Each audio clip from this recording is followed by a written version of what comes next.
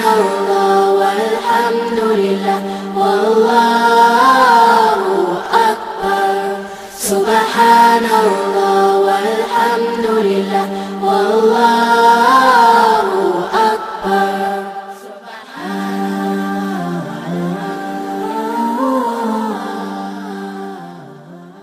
The revelation part in Makkah is from God, and which is the language and so on is appropriate for the subject matter. So, and then to emphasize that this is not the speech of any human being, especially not the speech of the Prophet Muhammad, Allah subhanahu wa ta'ala is throwing a challenge. Is challenging if you have any doubt that this is from God, then produce like it, even one chapter, one surah. Now imagine there is a certain surah which are only 3 verses in it, or 4 verses in it, like Inna Atayna Kal Kawthar. This is a Wal Asr, or Surah Al-Ikhlas, like Qul Huwa Allahu Ahad, 4 or 5 chapters. This the easiest way for the enemies of Islam to destroy Prophet's claim that the Quran is from God was to produce something, or take up this challenge and produce something which will be recognized by everyone that it is comparable to the Quran. So there were all the Quraysh. They started calling the Prophet, this, that, he's a liar, he's a crazy guy, he's this and that, and he's persecuting his followers, fighting him, battling him, and so on. Instead of all that, if he had just produced a few verses similar to the Quran, then the challenge would have been taken. So it shows that they were incapable of it. The challenge still stands. The Arabic language is still there. The great scholars and great fusaha, that is poets and writers and all kind of people. But it is not just the language, it is the content of the Quran. Now, if the Quran says, قُلْ هُوَ اللَّهُ أَحَدْ اللَّهُ الصَّمَدْ لَمْ يَلِدْ وَلَمْ يُولَدْ وَلَمْ يَكُنْ لَهُ كُفُوًا أَحَدٌ. Say, God is one, that He is eternal, He is self-sufficient, He was not born, He was not begotten, or not He begets not, and there is nothing comparable to Him. Now, somebody will have to make this kind of a statement unless he has this knowledge. He has knowledge that God is one, and that He's eternal, He's self-sufficient, that He was not begotten. Now, at that time, there was the whole world, was full of thinking of gods and goddesses, the polytheism, and even Christianity had Christ, Jesus was the Son of God. So how could anybody compose anything like the Quran if they have no such knowledge? So this knowledge which is coming in the Quran is purely from Allah subhanahu wa ta'ala. And so no human being, this challenge cannot be taken by any human being, or even it says all the jinns and the human beings all may help each other, but they could not produce a single surah of the Quran. So this is one of the standing challenge of the Quran, and to refute the claim of the Prophet that he received the Quran from God was to take up this challenge, and but nobody has taken this challenge. Some of them tried, but there was nobody agreed that there is anything comparable to it. Now, what is the purpose of the Quran? The purpose of the Quran is to guide human beings, is a guidance human being, that is to bring human beings to the sovereignty of their Creator, to worship Him alone, and to live a life which is revealed by God to be righteous life, to be the life which is suitable for human beings, which is guides to piety, guide to righteous action, and it defines what is permissible, what is not permissible, what is obligatory, what is haram, what is prohibited, what is beneficial to human beings, what is harmful to human beings. So it lays down a certain rules and of living a life which is called hasanatun fil dunya, hasanat fil akhirah, that is, which will guarantee that peace and prosperity in this life and peace and prosperity in the next life. So the purpose of the Quran is basically to inform human being about the existence, about the sovereignty of God in the universe, and also in human affairs, and to guide them to the right path. But now, why is it necessary? Why is it necessary that human beings have to be guided? What is good and what is bad? Can the science and the kind of human intellect enough to provide what is good and what is bad? You can study philosophy. You can study all the legislation, human legislation, and you see that how 10 years ago something was considered good or bad, and then today it is the opposite of it. Just a few years ago, for example, in the 50s or 60s, 1950s, 1960s, the homosexuality was completely frowned upon in this country, and now it is acceptable. Now, similarly, drinking, it was considered to be very harmful to human being. Even scientifically articles were written down. So, in fact, in 1918, it was prohibited. Now everybody drinks, even marijuana and so on. So you see, human beings themselves, they are not their creator. We have not created ourselves. So God has not given us the power to decide what is good, what is harmful. It is something like, our product is, for example, a car. So we know that a certain key, for example, a certain key is for ignition, another. So if you use that key, ignition key into the door, it will not going to work, or in fact, the key will not be broken. So similarly, God is the creator of human being. He has created human nature.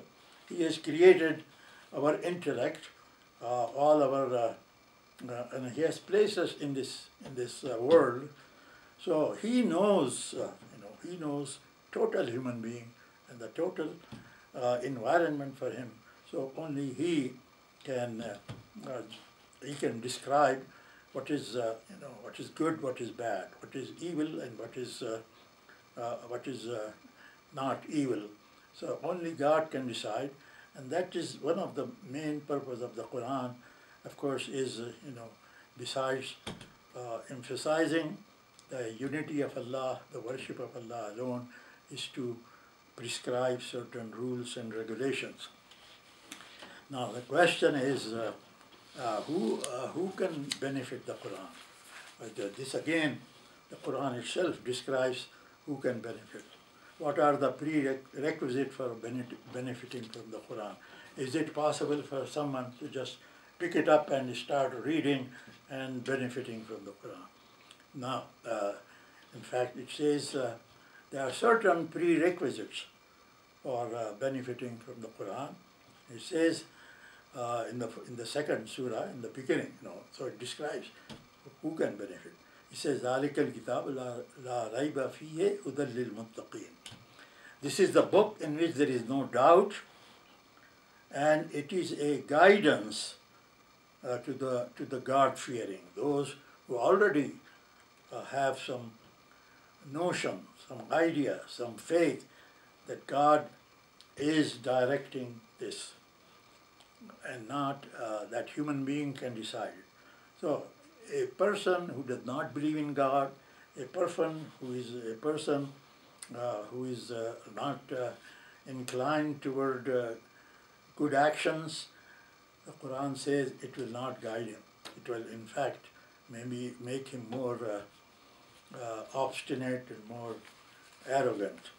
So, and who are these muttaqeen? Says, الَّذِينَ يُؤْمِنُونَ بِالْغَيْبِ وَيُقِيمُونَ الصَّلَاةَ وَمِمَّا رَزَقْنَاهُمْ يُنْفِقُونَ.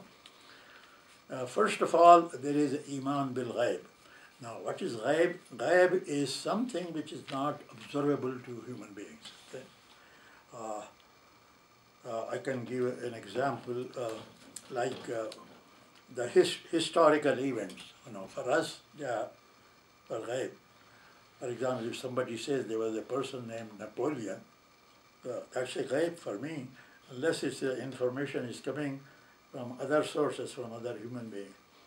Similarly, ghaib is like my ideas. My ideas are entirely ghaib to any other human being. No matter how they can experiment, they may open my skull and try to find out what my idea is. They cannot find it unless I communicate myself. But here, ghaib means the events, the people, the creations, and Allah Himself is ghaib. That is unobservable to human beings. The angels, the life hereafter. How could we, through any means, scientific method or speculation, know about God, know about the hereafter, that after death there will be a day of judgment, we will be resurrected, we will be brought forth.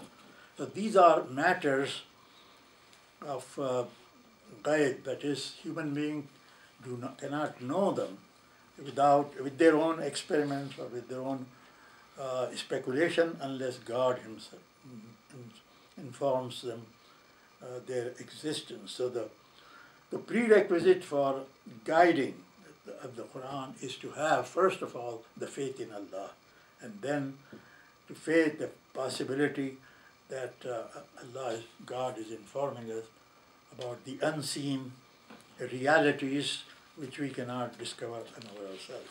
And after that, we try to follow the guidance which has been coming through the Quran. So that is where establishing prayers and spending money for charity, or believing in the prophets and so on. These earlier revelations, these things are necessary to benefit from the Quran.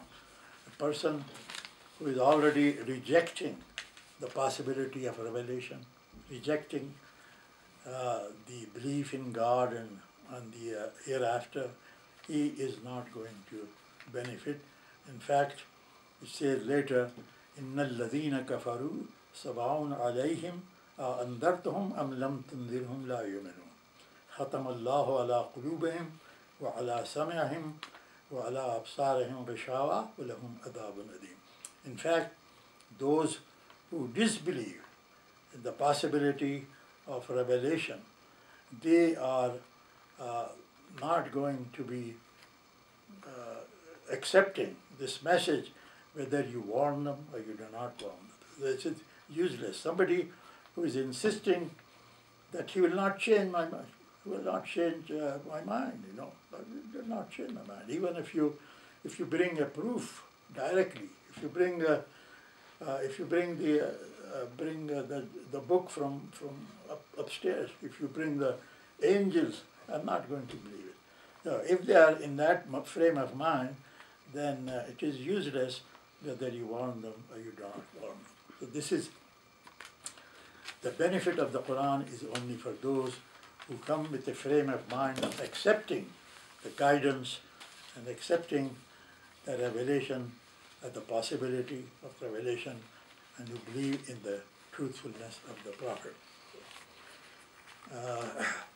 I have described, one more thing I would like to say about the Quran, and that is, it is not like any other book. You open a book on statistics, so it first starts, what is the definition of statistics, chapter 1, chapter 2, chapter 3. It is not like that. The Quran is a book in the sense that it is collected in a book form, but the message from Allah subhanahu wa ta'ala, it is similar to say God's nature. So, if you go to the mountain, if you go to the Allah's creation, look at Allah's creation, you see a rock here and a lake there and trees here and so on and so forth, because Allah subhanahu wa ta'ala is creator of everything. He's not making a park, a little park. We human beings make a park. So we have a little arbor here, we have a row of trees here, we have some rocks from water falling. But in Allah's nature, it is not organized like a park, So similarly, the book, the Quran, is book of Allah. It is just like nature. So Allah can say anything concerning any subject, and it will be truth. So this is description. People are, kind of upset that why is the Quran not like a book written by human being? Because this is not written by human being. This is Allah which has written. وآخر دعوانا الحمد لله رب الله أكبر سبحان الله والحمد لله والله أكبر سبحان الله والحمد لله والله